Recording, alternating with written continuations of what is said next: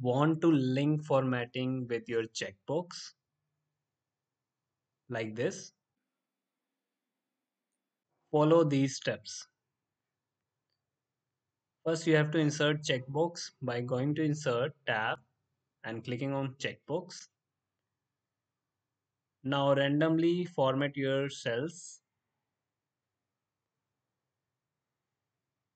I'm giving two formatting like this.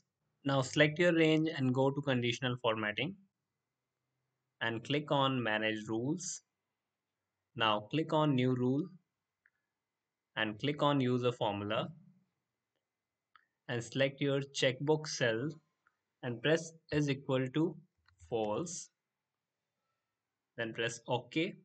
Now click on Stop if true and click on Apply. Click on OK. And it's done. If you like this video,